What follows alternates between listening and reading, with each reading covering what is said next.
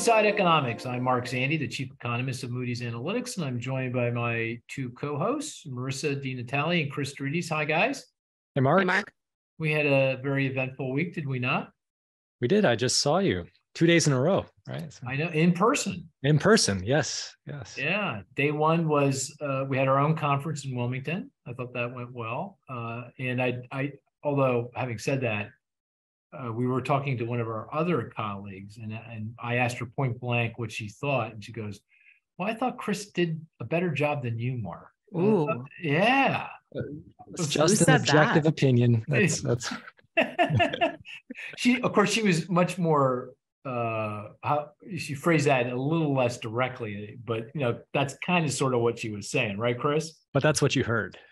That's what I heard. That's I heard what It was very matters. gracious, but that's what you heard. But I view that as throwing down the gauntlet. I'm like, I'm going to be number one again. I gotta, I gotta get back on my game. Well, I did give out prizes. It is about the prize. You were giving out prizes. That's really not. I didn't have any prizes to give out. What did you give out? I gave out decks of cards, Moody's Analytics branded cards. Which we bought those tchotchkes 25 years ago. Yeah. Well, I guess a benefit of closing our office is that we had to Get rid of all this stuff. Yeah. So, but people really like the cards. So yeah, I'd like some cards. If you got any extra ones, I'd like. Oh, you have to. Well, let's see how you do in Let's see how you do on the statistics game. Yeah. And then on day two we had because we're now remote. We went fully remote 6-8 weeks ago. We had a lot of the folks come into Wilmington where we had the event and had a kind of an offsite, and that I thought went pretty well. Very well. Carl, my brother, that was a great speech. Inspirational. It was really very good. Marisa, you missed it. You weren't there. I know. I was in Dallas with a client. Oh, okay. Well, fair enough. Someone's got to, earn a living. Someone's got to go out and do it, right? Yeah, exactly. Next time. Yeah. Well, we have a guest that we're going to get to in just a minute, a guy named Glenn Mueller, a good friend of mine that I've known for, I don't know, we talk about it, I think 20, 30 years. He's been everywhere in the commercial real estate market, head of research for Prudential on the investment side. He's now a professor at the University of Denver. And so there's a lot of concern, angst around commercial real estate and what's going on there and what it might mean for the broader financial system and economy. And we'll come back to that. Before we go there, I thought we'd spend a few minutes to talk about, what's top of mind this week. We've got a lot of questions around monetary policy, Fed policy, interest rates. It was kind of a light week in terms of economic statistics, but we'll play the statistics game. But I thought we'd talk about monetary policy first. So maybe I'll turn to you, Chris, and you can kind of describe, what our baseline outlook is for the Fed in monetary policy. So at present, at least in our current June forecast, we have the Fed pausing at this point, the stand pat at 5 5.25 percentage points on the Fed funds rate through the end of the year. And then in, I think, early to mid 2024, we have them starting to cut as inflation is coming down. Actually, March. It's actually, to be precise, at the March meeting in 2024. Yeah. Yeah, I think we were talking about perhaps pushing it out, which we should talk about now because I think we probably should. But anyway, yeah, I'd agree. Now it's March of 2024. Yeah. But the theory there is that inflation is coming down, things are moderating, we're moving in the right direction, and therefore there's no need to be much more aggressive in terms of monetary policy. And then in 24, the inflation rate is nearing the target, but the job market is weakening. At that point, they become more concerned about really pushing the economy into recession, and they start to cut. Right? That's the frame we have currently. Yeah. And what's the market say? Do you know? I mean, the market looks like it's anticipating a hike in July. Just one, though, throughout the rest of the year. Right. Obviously, there's a distribution, but it seems as though that's the mode is for 5.25 to 5. One more. Well, it felt like Jay Powell, the chair of the Fed, he testified in Congress, both the Senate Banking and the House Financial Services this week. and other speakers seem to be, and also the FOMC meeting, the policy market meeting last week, seemed like they were intimating there might be more than one more rate hike, at least a couple more rate hikes, right? Yeah, the dot plots. The dot plots suggested 2 more. Right. 2 more 25-point hikes. Correct. Right. That's right. For precision. Yeah. Right. Yeah. So what do you think, Marisa? I mean, is that that's the baseline? That's our, and that's a no recession baseline. We're not expecting a recession. Obviously, we're expecting inflation to continue to moderate, get back close to the Fed's target by this time next year. Does that sound like a reasonable forecast to you or outlook? Or would you counsel any change there? I think I'd probably put another rate hike in there. You would? Okay. I think so. I think given the strength, they're really data dependent here, right? Inflation expectations are very well anchored. That's, you could use that as an argument for them not hiking and just staying where they are. But I think the job market is just really strong. Yes, it's slowing down, but I think it's reasonable to expect we get at least another couple very good job reports. And core inflation is improving at a very marginal, slow pace, right? It's pretty sticky. Most of the inflation relief we're getting is energy and food prices. So I think they probably do at least one more here coming up. I think as we get past the summer, and if we really start seeing really relief on core inflation, particularly the shelter component, that's probably the point at which they stop. I don't think the forecast is unreasonable, but I also think it would be very reasonable to add one more rate hike in there. It's funny, generally, you have to make a distinction in your mind. What should they do and what will they do? And, I'd say 95% of the time, for me, those are the same thing. What they should do and what they will do are one and the same. Recently, in the last couple, 3 meetings, and certainly, looking forward, what they will do is now different from in my mind, what they should do. What they will do, they probably will raise rates 1/4 point at the July meeting, because they pretty much signaled that's what they're going to do. And that's already embedded in market pricing. And if they just simply follow through, in theory, nothing should change, right? It's already out there. It's in expectations. But what they should do just feels like, to me, they should just stop. They stopped and just stay stopped until there's a reason not to, a reason to move one way or the other. Because, it feels like, to me, inflation's coming in pretty gracefully. Maybe not as gracefully as you'd like if you had a piece of paper and you drew the line, but, it's pretty close. And, the outlook feels increasingly more certain there. And then on the growth front, growth is slowing. Output GDP is below potential. You can feel the labor market easing up. And I increasingly am of the view that the job numbers are going to get revised down. That you saw what's happened with the household employment data. That we all look at the payroll survey data, and that's been strong, 300K plus per month. You look at the payroll survey, the household survey, the other survey of employment, and that's measurably weaker. And then you get the data from the quarterly census of employment and wages. That's the unemployment insurance record data, full count of employment, to which this survey data we're looking at now is ultimately revised and benchmarked to. And that's been a lot weaker. So, who knows? We're going to have to wait to see what the benchmark revisions are going to be. But I'd be surprised that after these revisions come in, over the course of the next 6-12 months, we're going to realize, oh my gosh, job growth was actually meaningfully weaker than what it is now. I don't think it's falling apart. I'm not saying that.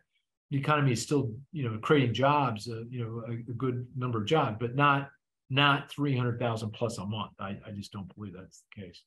And then you got the issues with the banking system, the financial system, why? Why would you, keep pressing on the brakes, at this point? You want to take the other side of that, Chris? Surprisingly not. Okay, fair enough. I actually Yeah. agree with you on the will Yeah. versus should. Yeah.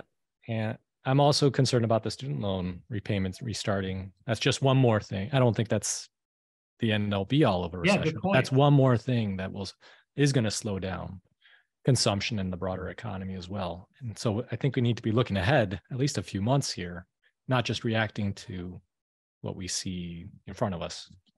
But I think you're right. They probably will hike one more time. Yeah. And that student loan thing you just mentioned, it's the moratorium on student loan payments comes to an end in September. And that's going to happen because that's in legislation. That's the debt limit legislation.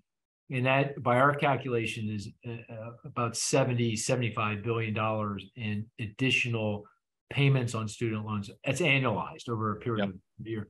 But, that hits September, October, November on an annualized basis. That's not inconsequential. That's going to take some steam out of consumer spending in the broader economy. Just when the Fed is thinking about, we should be raising interest. Here's a theory, though. Maybe the Fed is simply talking tough, right? Because they need to keep inflation expectations down. Marisa, you pointed out that they seem relatively well anchored, and they don't want to give that up. They want that to continue because it makes it easier to get actual inflation back in. It gets wage growth back to something that's more consistent with their inflation target, get inflation back in. So if I were them, and I had my view now that they shouldn't raise, I'd still be talking tough like they are. I'd be saying the same things they are. So maybe what we're observing here is just kind of some strategic messaging that's going on to try to keep inflation expectations. What do you think about that theory? And jawboning. Just kind of a jawboning. I'm not sure how. Now everyone like me thinks it's jawboning, so I'm not sure how much it works. But that's the kind of the theory behind it. Much better than if they came out and said, "Oh yeah, maybe we'll stop." We'll be much more relaxed about that 2% inflation target we've been talking about. Mm-hmm. Probably doesn't make sense to do that. I wonder. Go ahead, Marisa. Sorry, I was just going to say if we go back to the meeting that happened after the SVB collapse, we kind of thought they should pause. Then there's turmoil in financial markets. That would have been a good time to pause and not put further upward pressure on interest rates across the economy. And they didn't. And just like you're talking about the jawboning kind of to try to anchor things, I wonder if that was a strategic hike to say, we really aren't worried about this, right? We're really not worried about the banking system. And had they paused at that point, that could have been a signal that they're really worried, right? That there's more stress out there in financial systems than people thought. So just like that, because it seems to me if you were going to pause, that would have been the time to do it. And they didn't do it. And now they pause. So I think everything they're doing is strategic to keep markets in line and expectations in line. Right.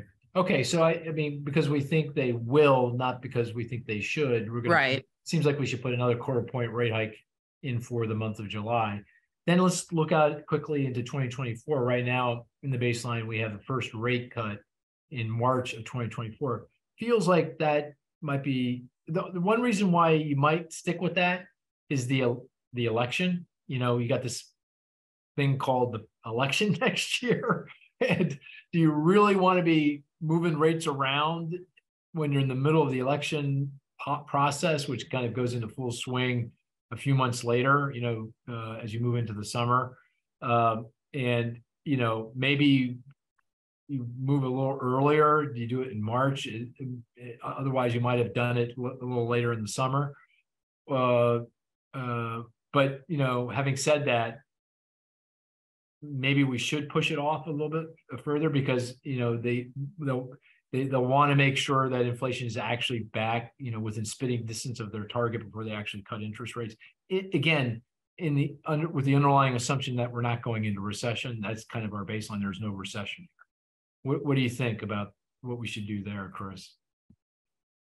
Yeah, given that assumption, I would think they would wait a bit longer. You think so? So what if they cut in like May. Is that? Oh, you think of May? So they're still not kind of in the middle of the election process. They can still say, Yeah, hey, they're so kind of. okay, all right, Well, I guess that's the primary, right? Is that? yeah. Oh my God! Yeah. I just realized the primaries. Yeah, Less than a year away. Oh, I'm not ready. Yeah. So you think we should push it off a couple months, though? I think so. That's my. Yeah. Again, given the other assumptions that we're not going into recession. Yeah. And that inflation is still, chugging along here for a while. Okay. Okay. Well, the listeners seeing how we make these assumptions, we have these conversations. Now, of course, we're going to have to bring in the rest of the group, and they're going to disagree for sure. Somebody's going to disagree. So we're going to have some kind of discussion, debate over this. But it does feel like we'll probably add one more quarter point hike in July, and then extend out the first rate hike until we're probably May. Is May a meeting next? We'll have to see when the meetings are. Oh yeah, we should check. Can't quite remember when the meetings are, but sometime in that period, kind of the May-June period. Yes, in that period. Yeah. Okay. All right. Very good. Let's play the statistics game. Just to remind everyone, the game is we each put forward a statistic. The rest of the group tries to figure that out with questions, clues, deductive reasoning. The best statistic is one that's not so easy we get it immediately, one that's not so hard that we never get it. And again, this week was pretty light on the data, about as light as it gets. So I'll be curious what kind of statistics people come up with. And as per tradition, we're going to start with Marisa. Will you go first, Marisa? Okay, this is going to be very hard. And so I probably need to tell you where the data's from for you to get it. Okay. Whoa. But I'm so this is what I'll say about it. It was released by the BLS this week. Okay. It is something they release every year. So it's not high frequency. The statistic that I'm going to give is for the whole year of 2022. This is the poverty statistics? No. It is germane to the topic that we're going to talk to Glenn about. Which is CRE. Commercial real estate, and in particular, sort of the office market. Is it construction employment? Okay, hold on. I haven't even given the statistic yet. Okay, so the statistic is that is 34% in 2022.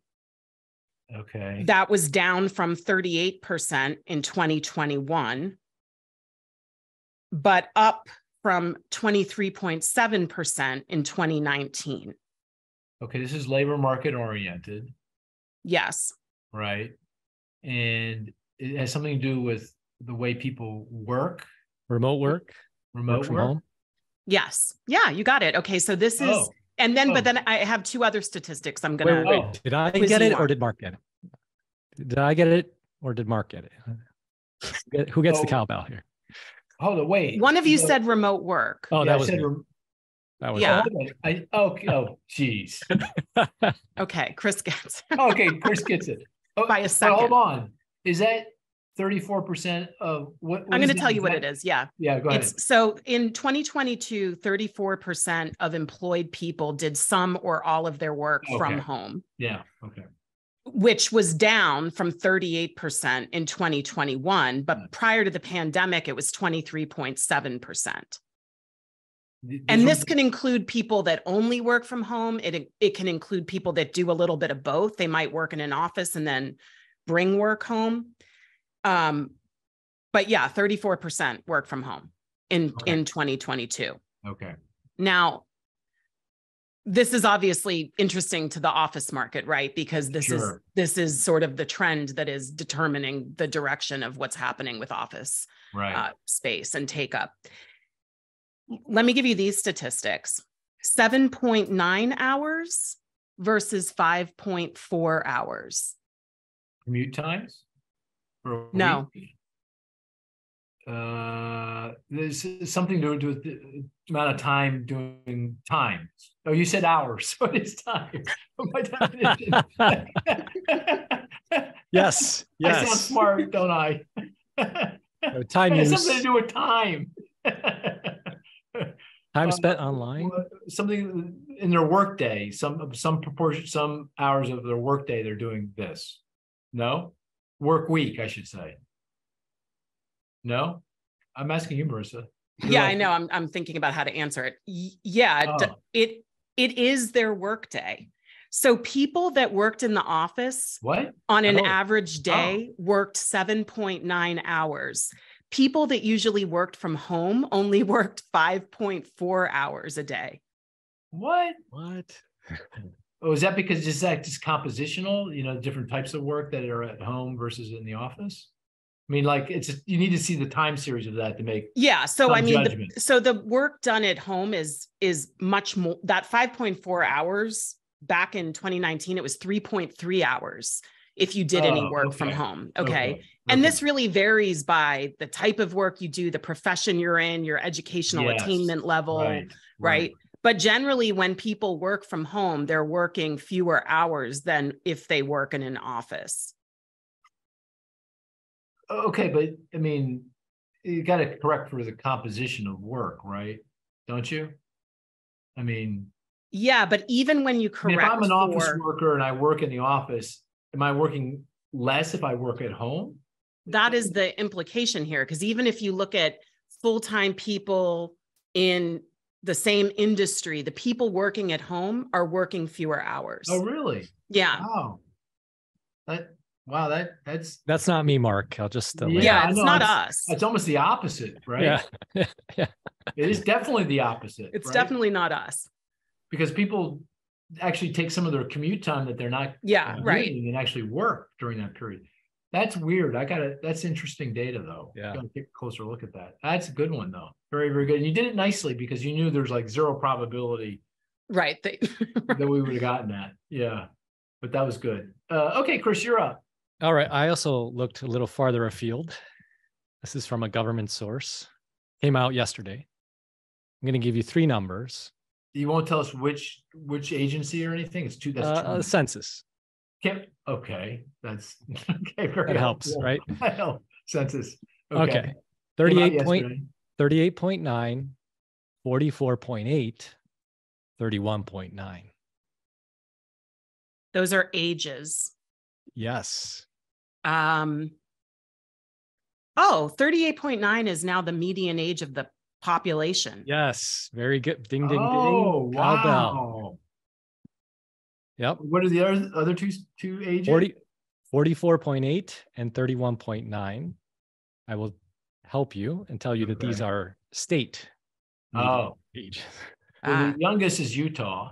Yep, very good. Excellent. That's the 31.9. I want to say Florida. Nope. Pennsylvania? Nope. Arizona? Michigan? No, it is in the Northeast.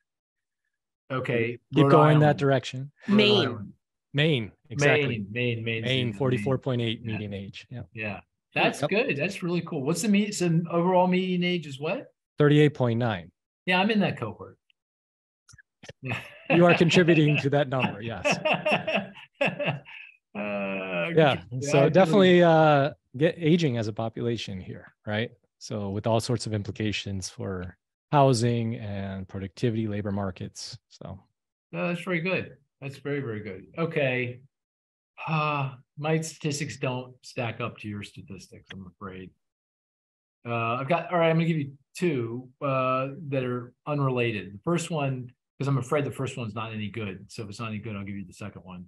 $1.4 trillion, 1.4 trillion, and it's related to the topic that we're now going to turn to in just a minute, and that's commercial real estate. What is 1.4 trillion? And given the conversations we've been having, you may be able to figure this one out. Yeah, I think I might even say it's Did I say office loans held by banks. No, that's 100 billion. That 100 billion is the amount of office mortgages that are on bank balance sheets that will mature. Oh, trillion. Yeah, that will mature by the end of 2025. It sounds like excess saving. It does. You're right. I think it is excess saving. I think that's not what I had in mind. That's latest. That's good. That's a good one. That's our latest estimate of excess saving. That's the extra saving done during the pandemic that's sitting in bank by households accounts. Yeah. Go back to CRE though. Okay. And you were on the right track. 1.4 trillion is the office market? No, you said that. Well, yeah. It's the total amount of CRE debt across all providers of that debt, banks, REITs, CMBS, everything, that is coming due, that needs to be refinanced or rolled over between now and the end of 2025. 1.4 trillion. Okay. I'm not sure how good that was. I'll give you one more. You should be able to get this. Minus 0.7, 0.2, and 0.1. It's a statistic that came out this week. Is it from the conference board's leading economic indicators? Yes. Ding, ding, ding, ding, ding, ding, ding. Yeah. What's the minus 0.7? That was the decline over the month in the index. In the leading indicator. Yeah. In the leading. And then one's probably 0.2 is coincident. 0.1 is lagging. Very good. Very good. You know, there's a interesting phenomena. The leading indicators have been falling now for quite some time. Yeah. The coincident indicator is not going anywhere. You know, it's still positive. So it's happened before in the past. It's not like it's never happened before, but it's unusual. You know, that you see these leading indicators, you know, signaling recession, but the actual measures of coincident economic activity, which determine whether you're going to be in a recession or not. So things that kind of the National Bureau of Economic Research looks at when trying to date recession, doesn't show it. You know, it's just, you know, very interesting phenomena. But anyway, okay, well, very good. I think because we do have a guest and a conversation around CRE, I think we're going to call this part of the podcast to a close, and we're going to move on to the next part of the podcast. Thanks so much. And I'd like to introduce my good friend, Glenn Mueller, to Inside Economics. Hi, Glenn. Good to see you. Hi. How are you? Good. You told me you're in White Bear Lake, Minnesota today. Correct. Yeah. And I recounted this story that I, believe it or not, when I was growing up, my dad was a professor at Penn, and he had a good friend, engineer at 3M, who had a home on White Bear, and we'd go up every summer. And then we'd go from there up to Lake Superior to a little town called Two Harbors. And the thing about those trips was that for a kid that grew up in a big city on the East Coast, that was the first time I actually really ever saw the sky, believe it or not. Yeah. Do you see the sky often there in White Bear? All the time, looking out at it right now, and and the water. And the water. Oh, and that's the thing, because Glenn is a master water skier, right? Right. And you're still doing that. Master. Yeah. I skied. Wow. I ski every morning here. Skied this morning. I actually, lifetime goal is to go to nationals, which I did in 2019. Wow. And I was ranked 30th, but took 9th. Oh, wow. Congratulations. Top 10, yeah. Well, how come not number one, Glenn? I'm just, because I don't live in Florida where you can ski all year. That makes a lot of sense. Yeah. But I grew up in Wisconsin, and the other thing about the Midwest is I grew up racing sailboats and had a summer home in New Hampshire for 38 years, and then moved here to be near my grandkids. And now I sail. I race sailboats. As a matter of fact, I had my trifecta week. I sailed Monday, Tuesday, and Wednesday nights. Raced all 3 nights this week. So wow, that sounds like fun. You are in impeccable shape. I remember, how many years? We go decades back, don't we?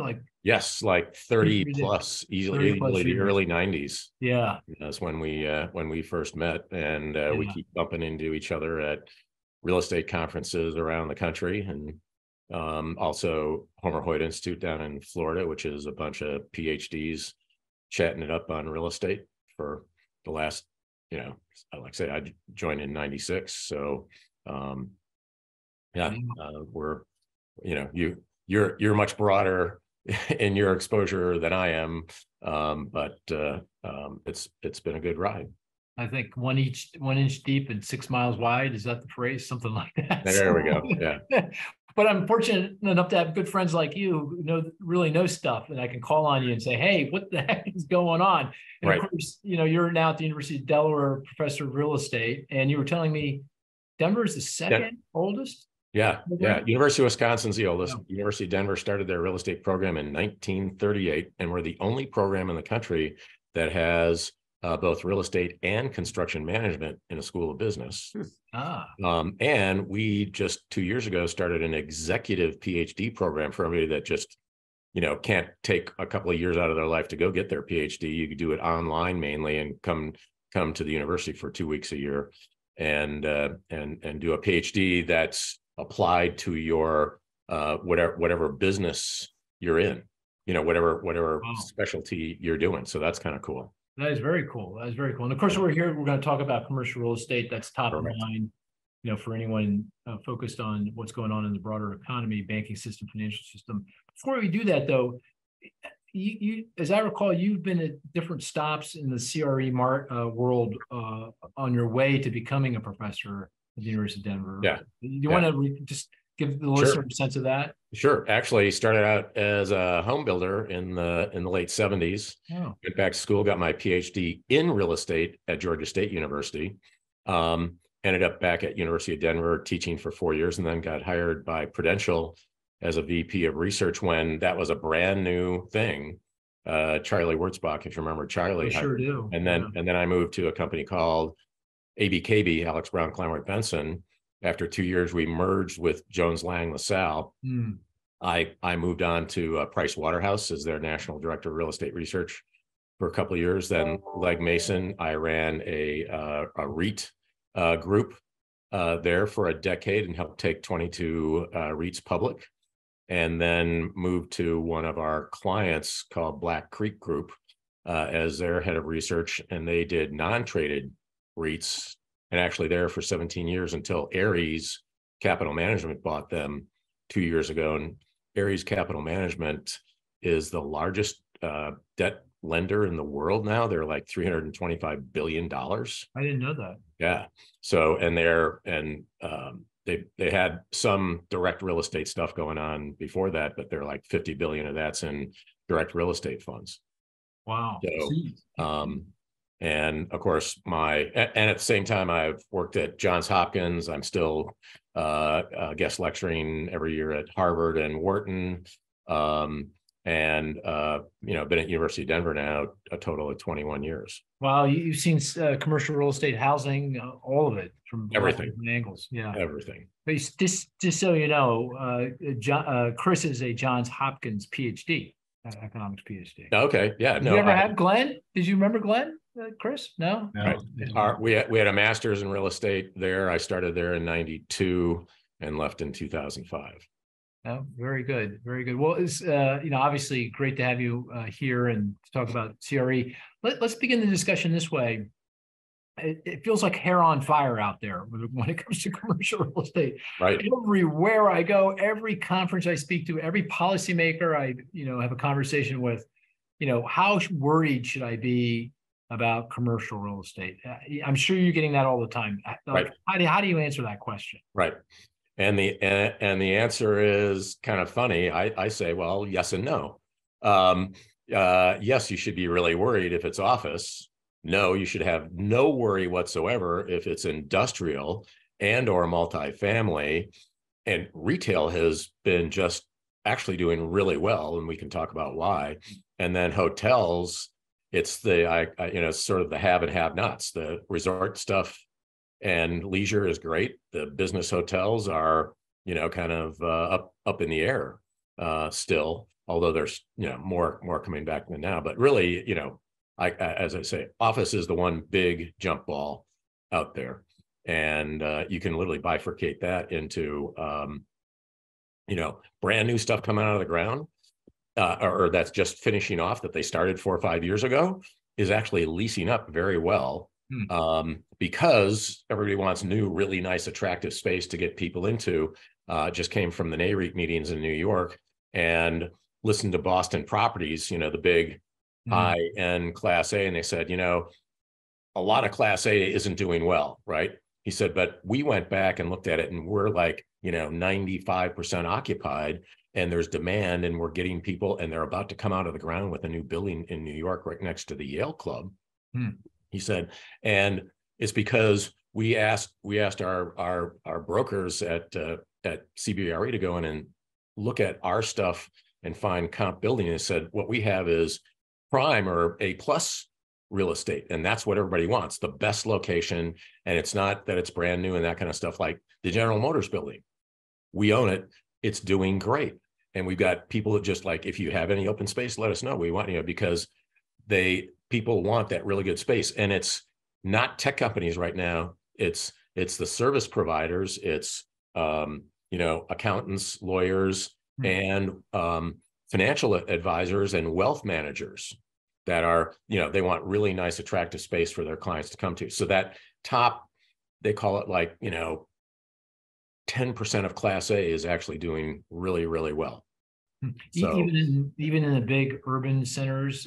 Yeah, I mean, in New York, and I'm on the board of Arden Group out of Philadelphia, and our prime Class A stuff is actually doing very well.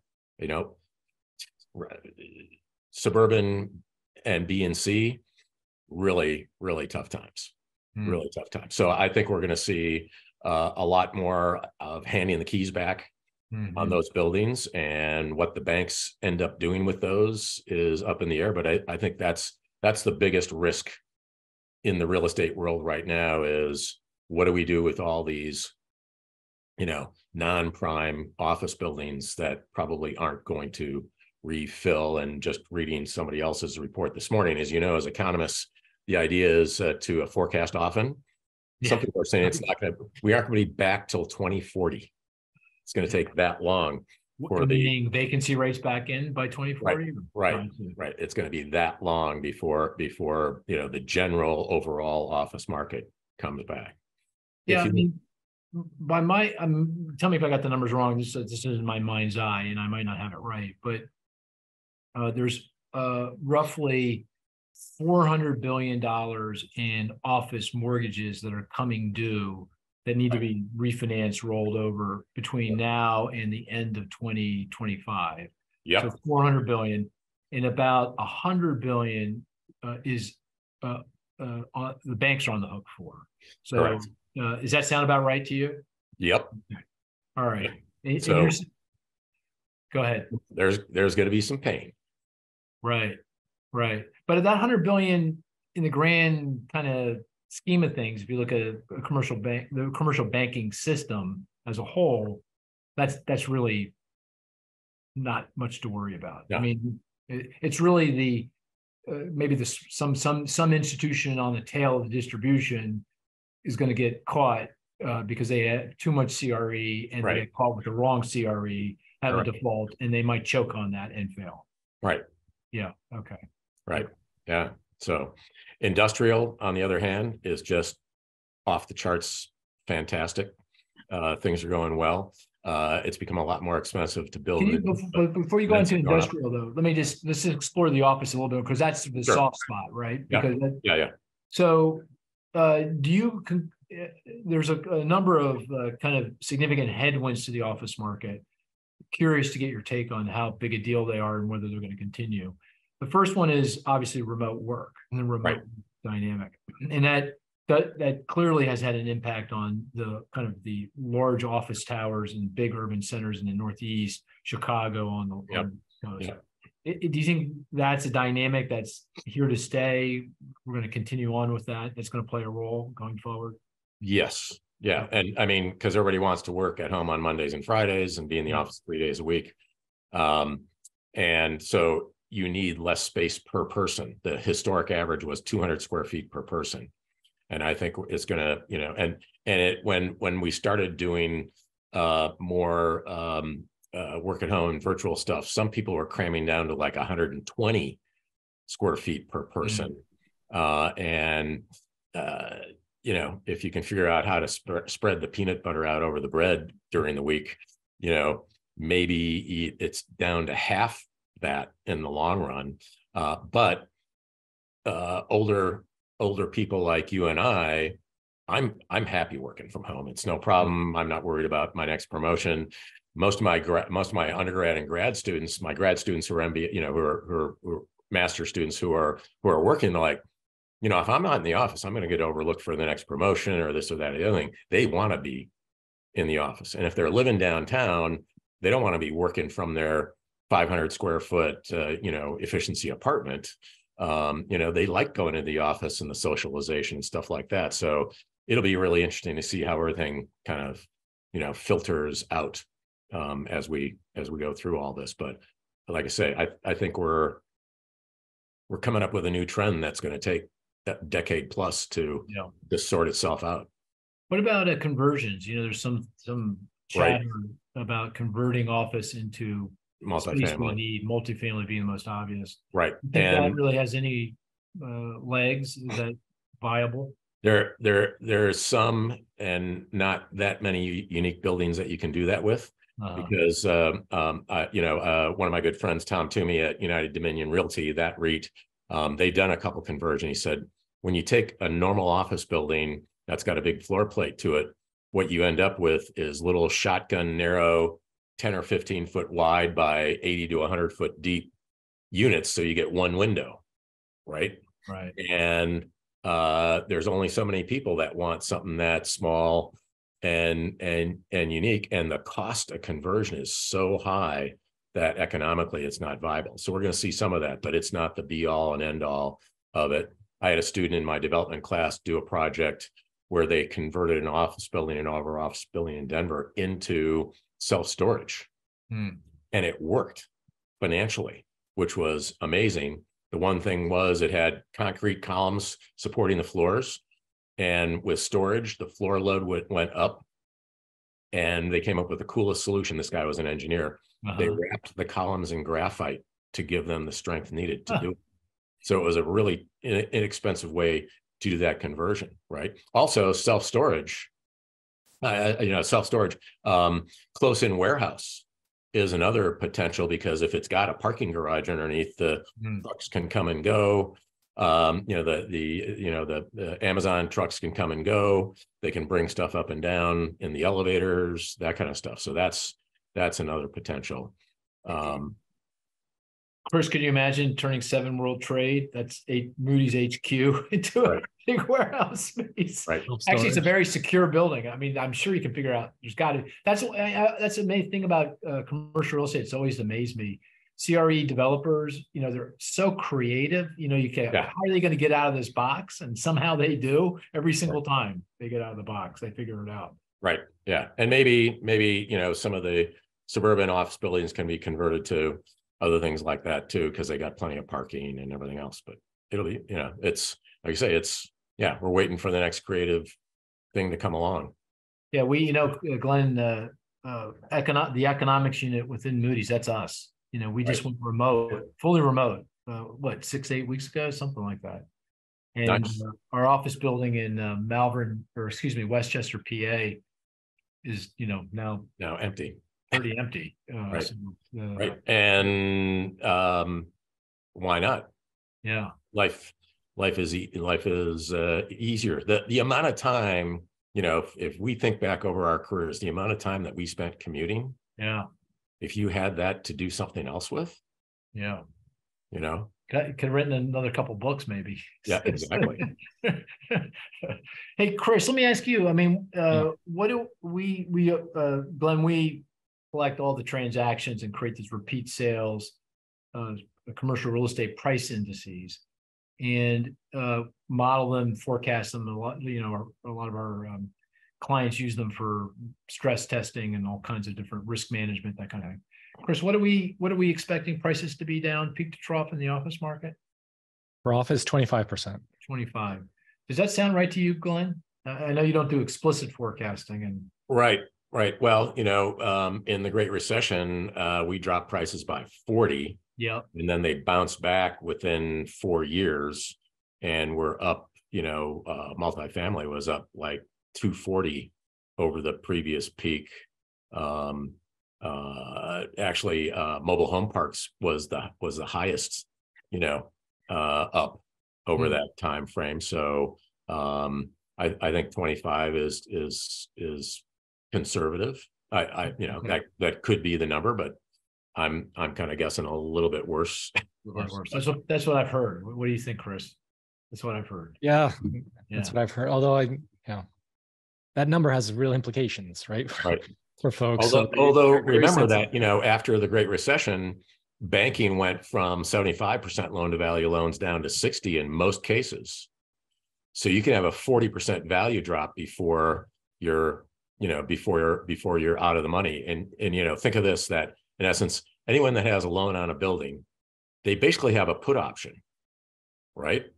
Or a call option, if you will, that if the price drops below the mortgage value, I walk away. If it doesn't, I just keep as long as I'm collecting enough rent to pay the mortgage, I don't need to walk away, right? If I'm not collecting enough rent, or if I've calculated that in the next year or two, I've got enough leases coming due that don't pay, then I also walk away. And as you probably know, the subleasing situation, we've almost tripled the amount of sublease space on the market. So you've got somebody like Moody's, who I assume is, on the hook on a 10-year lease, and maybe you only have a year or so left on it.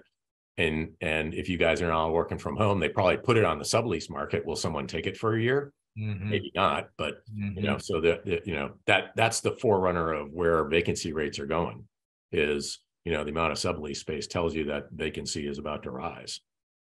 So do you see this playing out over time, or is it a one-time shock? Because you've got like I say, with average 5 to 10 year leases over the next 5 to 8 years, we're going to see all this stuff, come due. Right. So that's office. Anything else on office you want to bring up, Marisa or Chris, that I missed? Well, I imagine that 25% price drop, as Glenn was saying, probably varies quite a bit depending on the type of office space you're talking about, right? And I've heard this before, that now Class A doesn't really mean much because it's got to be top of the line Class A. So that stuff probably does better, right, than some of the more suburban Class B, Class C office buildings. Right. So in Denver, we have 2 iconic buildings, right? The Wells Fargo building, which looks like a cash register on the top, right across the street, Republic Plaza. Blackstone was 50% owner in both of those, and they handed the keys back to the bank here a couple of months ago. And just said, we have leases coming due and everything else by our numbers. We're not going to make any money, so it's yours. And now they're older, they're 20 to 30-year-old buildings. So they are the right location. Had they been, remodeled and stuff like that, they could probably be premier A's, but they're old A's, which, didn't work. Also, what you have to do is, as my market cycle work, I look at the 54 top cities in the marketplace. There are some that are doing really well. Others where you had a lot of new space coming online. Like, Denver just had the new Tabor Center 2 come online, and the firm that bought my Ares Capital Management, they took the 3 top floors and then asked any of their other people in New York, San Francisco, anybody want to move to Denver? And they got a whole bunch of people coming in. They started with 2 floors and went to 3. So all of a sudden, the brand new Class A in Denver, the top 3 floors are taken, kind of thing. And the Boston Properties, in their presentation, they said, we have 3 clients who are looking for 100,000 square feet or more in New York City right now. Really? Yeah. But there's no, and that's in a premier building, and it's not available. Yeah. So I guess the question is, sort of my thought process is that for these issues we're talking about in the office market, which is kind of the poster child for the concerns, because as you point out, and come back to it in a second, in these other property types, the issues aren't nearly as serious. It doesn't. They're almost, I'm going to say, non-serious. Non-serious, not a problem. Yeah. So, and if you want, let's go ahead and run through what's going on. But I just want to kind of do one more thing there, and that is, the kind of the link back to the broader economy would be if the default, say, prices fall, more Blackstones hand back the keys to the bank. A bank then chokes on that, and the losses are overwhelm their capital base, and the regulator says, look, you're insolvent, you're no longer viable, I'm shutting you down, or you're going to merge with somebody, or you're going to be acquired by somebody, then that could, if it were widespread enough, be a problem for the availability of credit more broadly, and therefore the macroeconomy. But in this case, it doesn't feel like that's at all possible, because we're not talking about numbers that are big enough. 100 billion over the next 3 years doesn't feel like that's big enough. The other way, I guess it could have an impact broadly on the economy, is if a smaller bank or mid-sized bank choked, failed, and that reignited kind of the deposit runs that we saw back a few months ago. So you got folks out there, depositors, got a lot of cash in the bank, very kind of skittish, nervous. Right. And even if a small bank that's not by itself systemically important, by itself, if it fails, no big deal. But if it kind of ignites another run, people say, "Oh, I'm out of it. I'm pulling all my money out. I'm going into money funds, or I'm putting all my money into these big guys." Maybe that's the only way I can see this thing metastasizing into a broader kind of macroeconomic issue. Right. Is that your view? Is that how you think about it? And I guess I'm going to ask you then a question, because this is something I've never studied. How much capital is in the large banks that are too big to fail, that the federal government would obviously come in and just bail out, like a Wells Fargo, US Bank, whatever, versus all these smaller banks?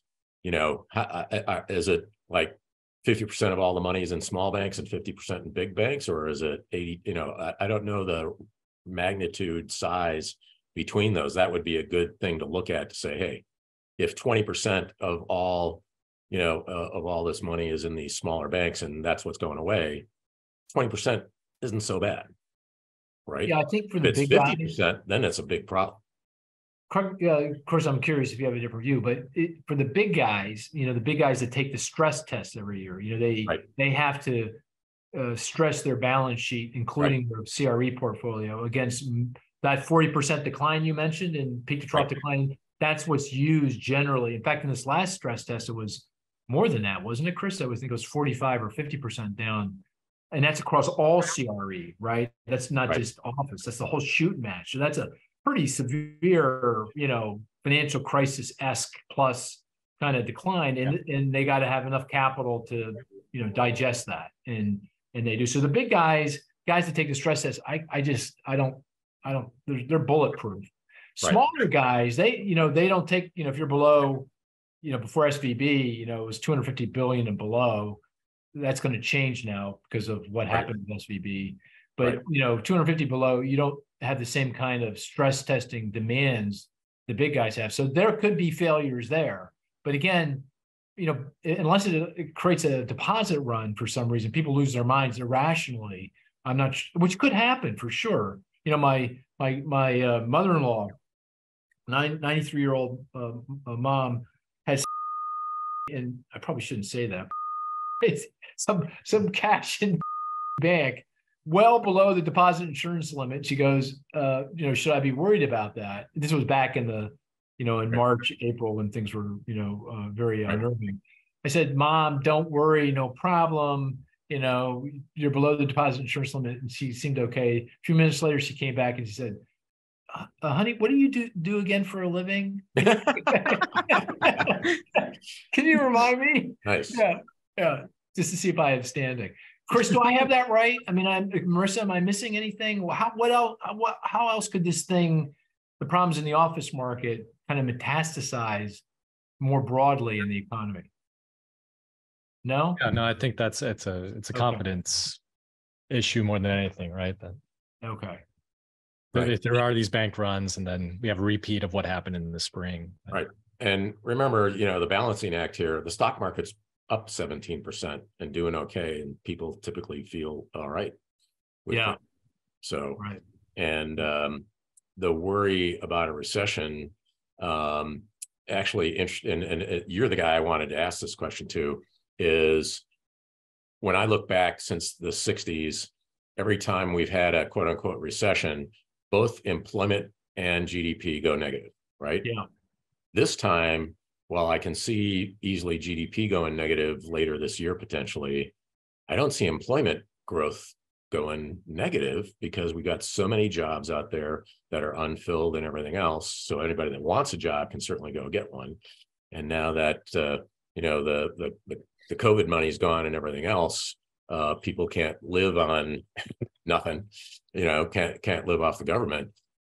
Is it really a recession if employment growth is positive and GDP is negative? No, you're speaking my language, Glenn. Yeah, exactly. I totally agree with you. I mean, I think businesses are very, very reluctant to lay off workers because, you know, on the other side of whatever it is we're experiencing now, they know they're going to have a boatload of difficulty of hiring people and retaining people. Just given demographics, it's going to be very difficult. Right. This is actually a statistic. This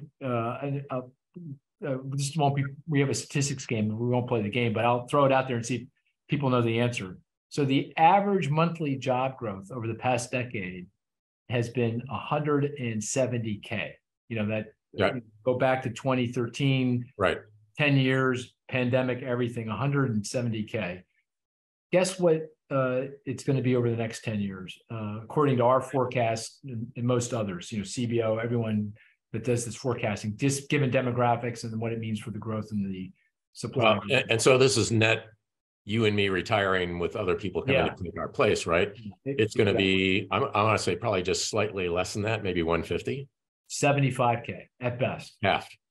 Okay. Well, it was 170 now, you know, 175, now it's 75, you know, something like that. Wow. Okay. Yeah. It gives you a sense of magnitude. I know it was a lot less. Yeah, a lot less. A lot less. And by the way, these forecasts were done well before the pandemic. If you go back and look at our forecasts, you know, 10, 15 years ago, because you know, we knew the boomers, you and I are going to retire. Right.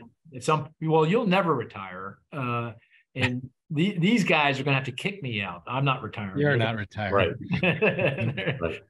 But anyway, all right. So we just focused on the weak link in the CRE market. Right. Poster child for all the concerned office. And we came to the conclusion that this ain't great. It's going to be an adjustment. Certainly there's going to be a lot of losers in all this, but it's not existential for the financial system or the broader economy. Correct. Right? I mean, we kind of came to that conclusion. Correct. Okay, fine. Okay. And then the rest of the CRE market,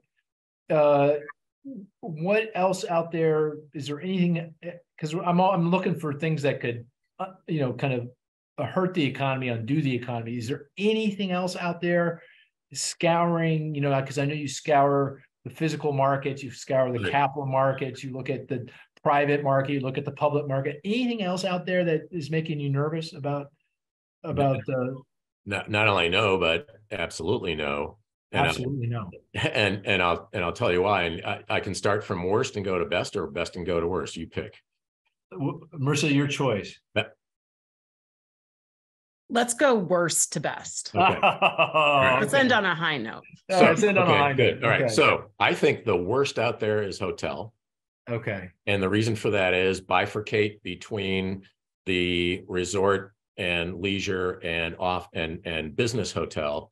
And business hotels, we've closed a number of them in New York. Things are kind of bad there. The one thing that happened, the little detail that a lot of people don't understand about hotels is when, you know, I own a hotel that's flagged by Marriott. Marriott requires me every 10 years to completely remodel the place at about $100,000 a key, right? So I am escrowing every year to be able to do my $100,000 room remodel at the end of 10 years. Marriott doesn't pay for that. And in the pandemic, they said, okay, you can use that escrow money to make your mortgage payment, to keep things going, all that kind of stuff. And now it's like, okay, now things are back. You know, by the way, your remodel is going to be due again anyway. And so I think we're going to see a number of owners who don't have the capital put those properties up for sale. So we have, if you will, kind of I've used this term now for a couple of years. We've got the COVID have and the COVID have not properties, right? They're going to do it now. Everybody's raising their rates like crazy as well, and everybody used the COVID money they couldn't spend to go out and do leisure travel.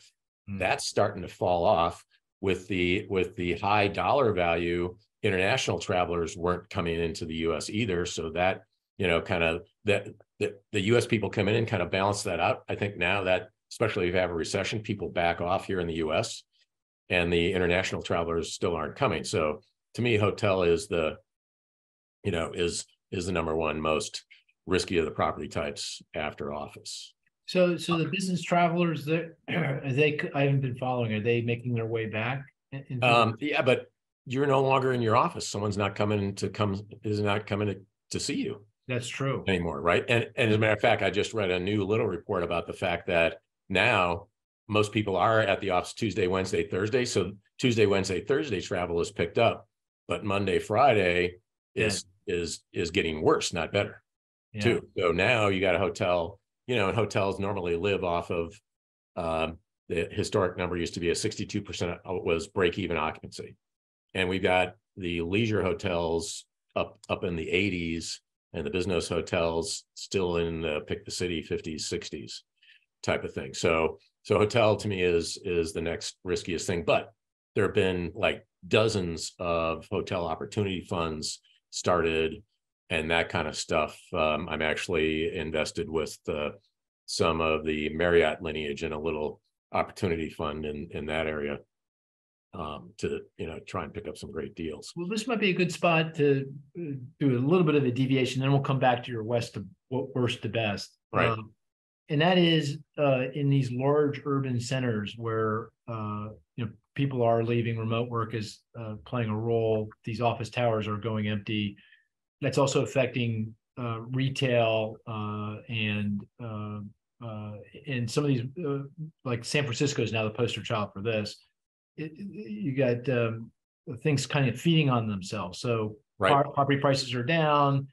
That's affecting tax revenue and the ability for local government to provide public services, including safety. So crime is becoming more of an issue. Homeless is more of an issue. And you're getting into this kind of self-reinforcing, very negative dynamic. Right. What's your sense of that? Is that how big a deal is that? And is there any turning that around? I think it's potentially a big deal. The younger generation has loved living downtown, working downtown, doing all the things they're doing. And as these, as this crime goes up and stuff like that, and restaurants aren't open every day and all those kinds of things, they're thinking about moving out to the suburbs. One of the neighbors over here, young couple, newly married, living the life downtown, both working downtown for big firms. And she walked out to her car one day and got robbed by gunpoint. She says, "We're out of here." Bought a house, actually bought his grandmother's house here on the lake. And now they're living here. So and right now the biggest demand out there is for single family home rentals. Out in the submarkets, if they don't have the down payment to buy the house, they're renting. So that's and you're right. Cities have a major financial problem with the fact that the revenues, and I saw a number recently, like tax revenue down almost $1 trillion in major cities without the rental. Without the rent, without the taxes and the rental income and the sales taxes from people going out to lunch and shopping and everything else. So yeah, that's the other big risk. Yeah, that's there. Yeah. Okay, let's go back to the worst to the best. Can I take a crack at guessing what the next one is? Sure. Warehouse. No. Okay. I would say retail. Oh, you'd say retail. Okay. Yeah, right. And the big reason for that is, retail got hurt after the Great Recession and the Amazon effect and all that kind of stuff. Yeah. We slowed down new supply substantially, and we converted a lot of retail. As a matter of fact, the best thing to happen to retail was marijuana. You took all of the old crappy retail and you turned it into a marijuana dispensary, right? My first job when I graduated, because I was there was a big recession in 1974, and I couldn't find a job, so I just turned around and applied to and got into grad school. I worked as a mechanic at the Ferrari dealer in Denver. Wow. that, what, like a mile from the DU campus, and it's now a marijuana dispensary. Oh, amazing, amazing. So retail has been really restricted in supply. You had the COVID haves and COVID have-nots. The COVID have, if you were deemed a necessary retailer, which was building materials, obviously grocery stores, all that kind of stuff, your sales went up. And when your sales go up, it's like, hey, I'm doing something right. I need more stores. And they are, Home Depot, Lowe's, building new stores, doing that kind of stuff. Hardware stores doing well. So last year, 80% of all new retail built was pre-leased. Fast food chains, all that kind of stuff, all doing really well. And we also converted a lot of stuff over a decade ago from retail into some office, into, now close-in warehouse, other things like that. So retail is in kind of a balancing act. I put that next only because if we do have a recession, their sales go down. Some of them can't afford to pay their rent, kind of thing.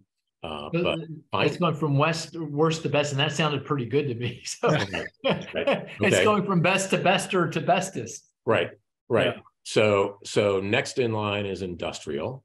And industrial, the Amazon effect created huge benefits, as you know, and every retailer, if they're going to survive, every big retailer, if they're going to survive, needs internet presence. So they need warehouse space. Amazon was gobbling up so much of it. In 2019, Amazon leased 25% of all space leased in the United States. And think about this. We're going along at over 5 years, 8 to 9 to 10 to 11 to 12% of retail sales were online, right? And then COVID hits and it goes to 18. That's a 50% increase. What did Amazon do? Wow, demand's up 50%. They went up and just started leasing everything under the sun, building stuff themselves, everything else.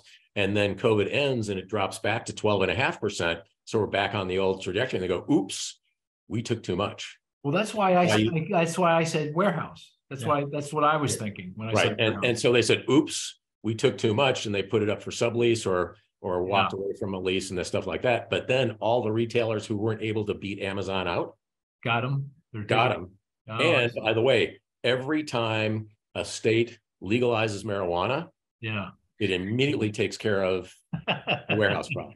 Right? I'm sensing a theme here. Right. So maybe they can turn those office properties into something, marijuana. Bingo, Mark. Bingo. That you could be the icon savior of office with that idea. I love that. Right. I can marry the two. Maybe we could make, take the windows out and make them greenhouse. Exactly. Kind of thing. That'd be perfect. Yeah. So warehouse. So in Denver, when in Colorado legalized marijuana over a decade ago, rents were $3 a square foot. They went to $6. The break-even cost to build new was about $4.50 a square foot. We went to 100% occupancy, and we grew. Everything was great. And then other states started to legalize. So we were having a lot of marijuana tourism. So it started to fall off. We've now had marijuana companies actually go out of business. Yeah. Right. So all of a sudden we were building warehouse. We're now at national average. We're at $11 a square foot for warehouse space. Right. Now costs have gone up too, but all these retailers are needing that. One of the things we're really short on is a cold storage warehouse. The average cold storage warehouse for food and stuff like that, 40 years old in this country. And so we need a lot of new refrigerated warehouse space. So the demand there is like off the charts. Excellent. Because Amazon's delivering and it has to come from a refrigerated warehouse. Right. So I think industrial does well. And then the number one best property type over the next minimum of a decade is apartment. And it's because, and you probably I'm sorry, what? Apartments, number one. Apartments, Because we are 6.5 million housing units short in this country, according to the latest National Association of Realtors number. And that's living units, whether it's ownership or rental. Yeah. Okay. Because, and I used to be a home builder back in the 70s and 80s. And we had a saying back then, carry kills.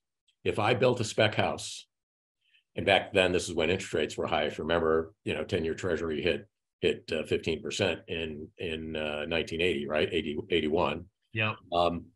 If I finished a house and I didn't sell it in 9 months, the interest on my construction loan ate up all my profit. Mm-hmm. So all of the major home builders in the Great Recession, when they were sitting on inventory that wasn't selling, they went, okay, we're not going to put 100 houses up in the Denver market hoping that they sell. We're gonna only start the next house once one sells. So our production went from 2 million a year to 1 million a year, to half. So over a decade, we were short 1 million units a year almost. We had the big growth in the millennial generation that soaked up some of that, right? And we built a lot of apartments downtown. They're almost, my first job was at United Bank at Denver, in downtown Denver. There was nobody living downtown. You could have laid down on 16th Street, the main street that's the mall now, at 6 o'clock at night and not gotten run over. Everybody, you stopped working right at 5 o'clock. You had a drink at a bar and you were back home at 6 o'clock. That was it. Right now, they built thousands and thousands and thousands of apartments in downtown, and it's thriving. It's a 18-hour, not 24-hour. So there, whether it's apartment or ownership, it's there. And really simple math. My students say, should I buy a house now? I go, because I'm going to wait for interest rates to come back down, then I can afford more. And I go, let's do some simple math here. For a round number, you make $100,000 a year. 30% of that can go towards your mortgage. So 30 grand a year towards a mortgage. When mortgage rates were 3%, 30 grand divided by 0.03 means you can afford $1 million mortgage. Now rates are 6%, right? Mm-hmm. 30 grand divided by 0.06 is a $500,000 mortgage. That's half. And yet housing prices really haven't come down much. Why? Because we are short. And all the young people my grad students who have bought homes, they're like, I'd like to move to another home, but if I buy a home of the same price I sell for, my mortgage payment's going to double. I'm not going to move. So we've just shut down or slowed that transition move up or to a different place or whatever. I think we've slowed housing mobility with these higher interest rates. Yeah. The only thing on apartments is in the near term, there's some adjusting to do, right? Because you got about 1 million. We got a data point this week from census. So there's about 1 million, record number, 1 million apartment units in the pipeline going to completion. They all got bottled up because of the pandemic and supply chain labor market issues. Right. Yep. They're coming to completion in the next 12, 18 months. And you got demand that's weak because rents are so high, given the surge back a year ago, that you got demand destruction. Households haven't been forming. So I agree with you about apartments over the next 10 years, and that's how you couched it. But it feels like in the next year or two, there's some adjusting to do. Oh, I absolutely agree there. And I'll give you the fun example. So one of the young people that worked for me, she was in a 500 square foot apartment in Denver in the newest building with every amenity under the sun, full LA fitness size gym, swimming pools, commercial kitchen with a guest chef that came once a week for a cooking class, right? She's in 500 square feet, $2,000 a month. COVID hits and she's like working on her bed every day, right? And so she and 3 other friends rent a house out in the suburbs for a year. And then COVID's over. So she comes back, goes back to the same building. I want my apartment back. Great. But now the rent's $2,500. And she goes, wow, 25% increase. I can't afford that. So she doubles up with another friend and gets a 2-bedroom for $3,000. Right. And so we just took, demand for 2 housing units and turned it into one.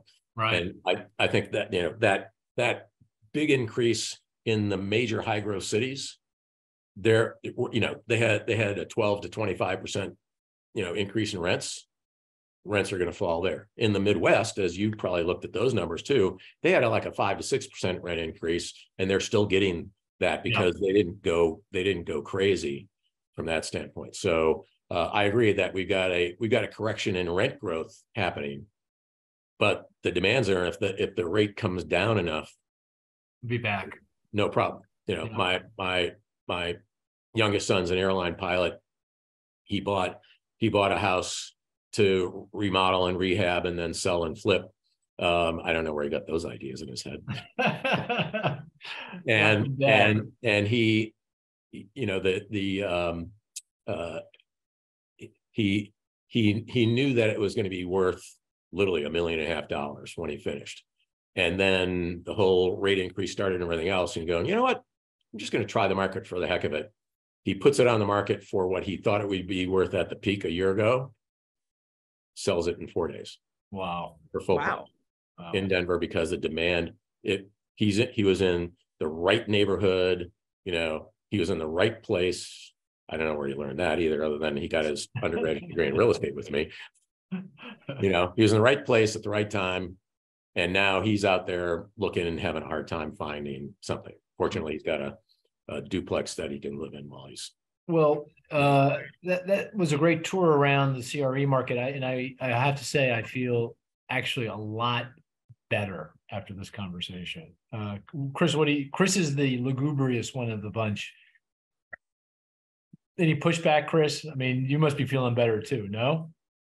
Yeah, a little better. A little better. Okay. All right. Very good. Except for office.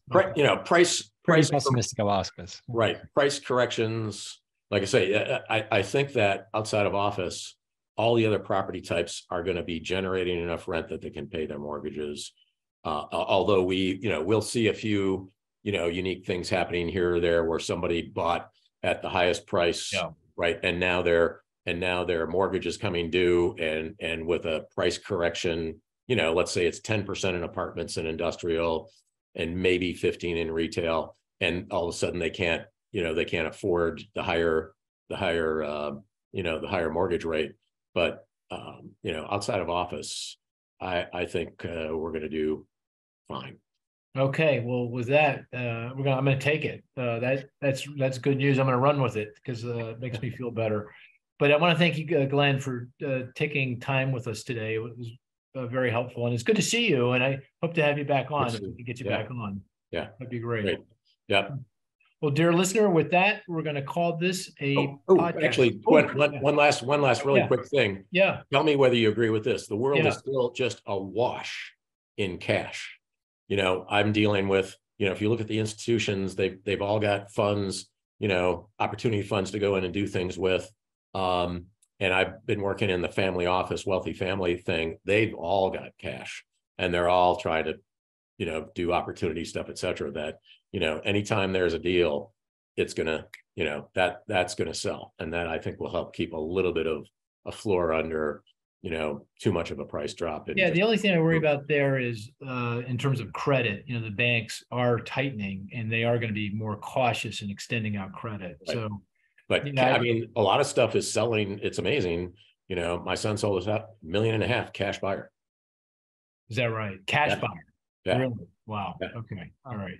But I think that's where there is cash, but I think in terms of the availability of credit, is it enough for unleveraged purchases is the question. Yeah, exactly. And that suggests some price adjustment here. I can't imagine we're not going to see some price, some increase in cap rate, but yeah, to your point, I'm on board. I think your optimism is well justified. But before anyone dashes my optimism, I'm going to call this a podcast. Thanks, Glenn. We'll talk to you soon. Dear listener, we'll catch you at the next podcast. Take care now.